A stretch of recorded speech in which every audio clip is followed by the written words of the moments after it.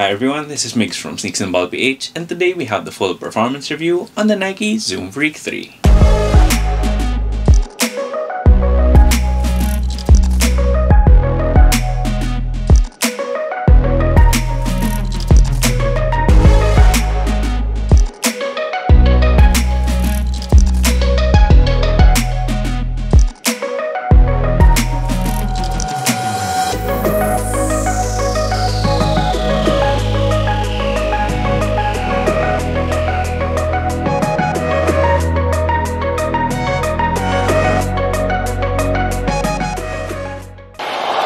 Of 8 from the free throw line, 18 points, 15 rebounds.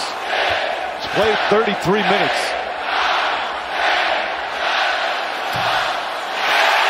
And again. Before we get started, if you like the video, please make sure to leave a thumbs up down below. Then if you have any comments, questions, or any suggestions for future videos, please feel free to leave them in the comment section down below as well. Then I'll also leave a link to the SNBPH Sneaker Hunters Facebook group in the description box, so I do hope you can join us over there because that is a place where we talk about sneakers and basketball quite a bit, and it's also where we have the SNBPH Steel Cabinet, where I take some shoes that I no longer use or some shoes that I've reviewed in the past and put them up for bidding at way below market value. Then if you haven't already, please do make sure to sub to the channel because it really does help us out quite a lot.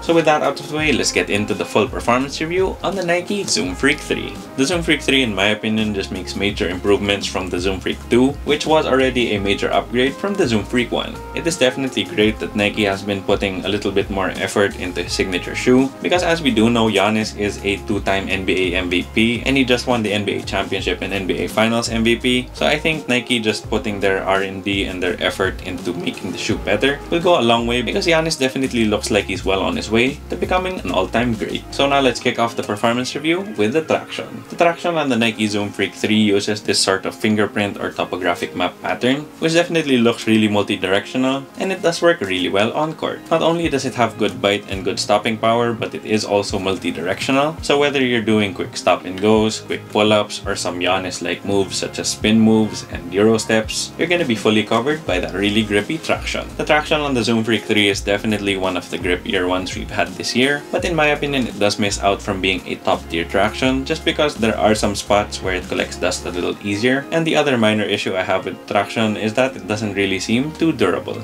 I did play with these just indoors and they look pretty fine, but the grooves are pretty soft, so there is a bit of wear on my outsole, so I'm definitely thinking that the traction will be worn down a lot by playing outdoors. So overall for the traction, I'm gonna have to give it an A. Like I said, the outsole is super grippy and it has you covered whether you're moving front to back, side to side, or anything in between, but it just doesn't get an A+ for me because of some dust buildup and because of those durability issues. Then moving on to the cushion, this is definitely the major upgrade from the Zoom Freak 2 and the Zoom Freak 1, because you do have a nice and soft full-length injected file-on midsole and two giant zoom pads here in the forefoot. Definitely feels super bouncy and responsive, but it is also a lot more stable than you would expect because it does come out quite a bit here on the lateral side, and you have this sort of plastic wing here on the side that keeps it under control as well. That definitely is the main highlight of the shoe, but for the rest of the midsole it is just this soft file-on, which does give you some underfoot comfort and some impact protection, but I still wish they put some cushion or maybe some zoom air in the back just so that you have a little bit more cushion here at the heel.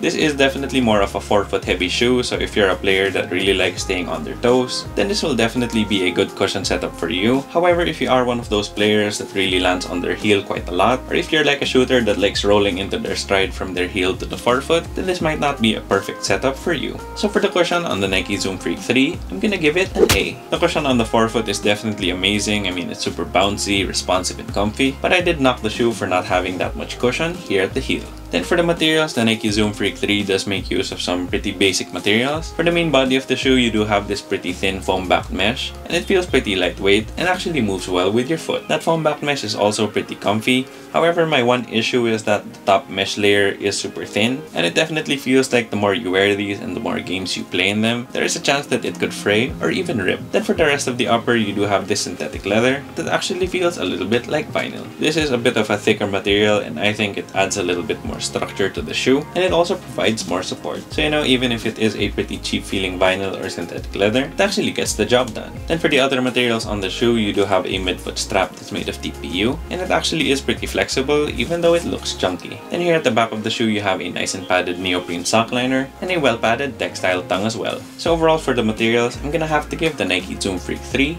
a B+. Like I said, the materials are pretty soft and pretty comfy, but they are definitely on the cheaper side, so I knock it down a point for that. And I just don't have that much faith in the mesh upper lasting a very long time, so I knock it down another point. Then moving on to the support, I do feel like the Zoom Freak 3 is adequate. However, I do have some issues with the support on the shoe. Before I get into my issues with the support, there are definitely a lot more positive things about it, just like the nice wide base here at the forefoot. The wide base and lateral outrigger do a good job on keeping you stable on side-to-side movements. So if you're like Giannis and you like making massive Euro steps, then this would be pretty good for you because it does decrease the risk of you landing awkwardly on the lateral side and twisting your ankle. And for the support features that help keep your foot on the footbed at all times, you do have an internal TPU heel counter and a nice and sculpted Phylon midsole. You also get some support from the vinyl or synthetic leather on the upper, and since the materials fit around your foot well, you also aren't slipping and sliding in the shoe. Then like I said, I do have a few issues with the support on the shoe. So for the first one is that this strap is utterly useless in terms of support because they did stitch it here at the eye stay of the medial side, and that doesn't really help with the support. So I think what they could have done to make the strap help with the support is attach it to the midsole, just because that would kind of create like a wall here at the medial side just to contain your foot a little better. And for my last concern, it would be the torsional support on the shoe. As you can see, the Zoom Freak 3 does have a decoupled midsole, but it only has a small torsion bar for torsional support. I personally didn't have too much of an issue unless I was playing for a long time, but I can definitely see this being a problem for some people who are a little bit heavier and also those who suffer from plantar fasciitis or other plantar related issues. So for the support, I'm gonna have to give it a B. You do have good support features on the shoe, but like I said, you do have some issues, with the major one being that torsional support. Then for fit and lockdown, I did go through the size with the Zoom Freak 3, and it fits me perfectly well. That upper is pretty soft and forgiving, so it definitely doesn't need any break-in time, and it just really conforms around your foot. You also do have a traditional lacing system, so that really locks you in, and you also have some nice sculpting here at the back, which really keeps your heel locked in. That tongue is also nice and padded, so if you're the type of person who really cinches down their laces, you'll be able to do so with this shoe. Then for the midfoot strap, just like it doesn't help with the support on the shoe, it also doesn't help with the overall fit and lockdown. It is made of TPU, so you know you can stretch it out and kind of make it fit better around your foot. Then since I do have a high instep, it doesn't attach to the Velcro as cleanly as with others. So when I was playing, I definitely had that feeling that it could come off anytime. So for my recommendation on the sizing, whether you have a narrow foot, a normal width foot, or a wide foot, you can go through the size. Having materials this soft on the shoe definitely helps if you're a wide footer, because it definitely will be able to stretch out a bit and accommodate your foot. So for fit and sizing, I'm gonna have to give the Zoom Freak 3 an A. It definitely fits really nice, and it's also super accommodating, so whether you have a narrow foot, a normal width foot, or a wide foot, you can pretty much go through the size, but I do knock it 1 point because of that hella useless strap. Then for the aesthetics of the shoe, I do have to admit that the overall shape still looks kind of weird, but I am super thankful that I was able to get the orange Freak colorway. In my opinion, this is so much better than that black colorway because for one, it has more color, and second, you just have normal branding, like you have the Nike swoosh, the Freak logo, and none of those really tacky logos on the other colorway with that lock and key looking thing, because I never liked those logos on that colorway then, and I still don't like them until now. Like I said, the shape of the shoe is super interesting. I mean, it kind of looks like a running shoe mixed with a basketball shoe, but I do think it has a good mix of looking sleek while also being a little bit bulky. But I do think it has a good mix of looking pretty sleek while also being a little chunky here at the back. It isn't one of those shoes though that you can wear on and off the court. I think this is strictly an on-court option, but at least I think when you wear these on court, you'll definitely have some heads turning. So overall for the aesthetics, I'm gonna have to give it a B+. I gave it a B+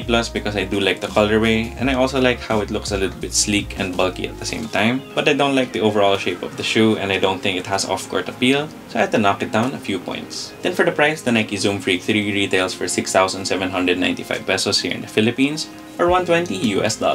There wasn't a price increase from the Zoom Freak 2 to the Zoom Freak 3, but there definitely was a major performance upgrade. I do think the Zoom Freak 3 is so much better than the Zoom Freak 2, and is miles better than the Zoom Freak 1 as well. And at this price, I do think it's super competitive because it is one of the most affordable signature shoes, especially when we're talking about Nike. So for the price, given that at least for Nike, it's only more expensive than the Nike PG5, I'm gonna have to give it an A+.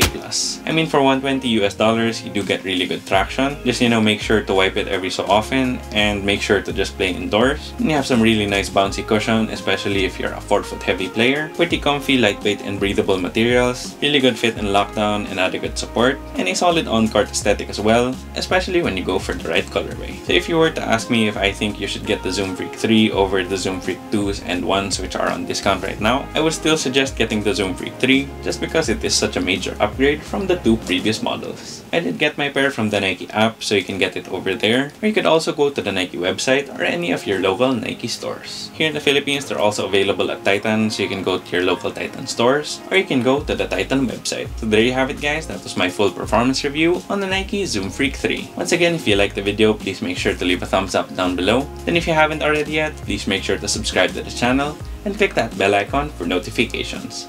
It would help us out a lot. Here at Sneaks and Ball, PH.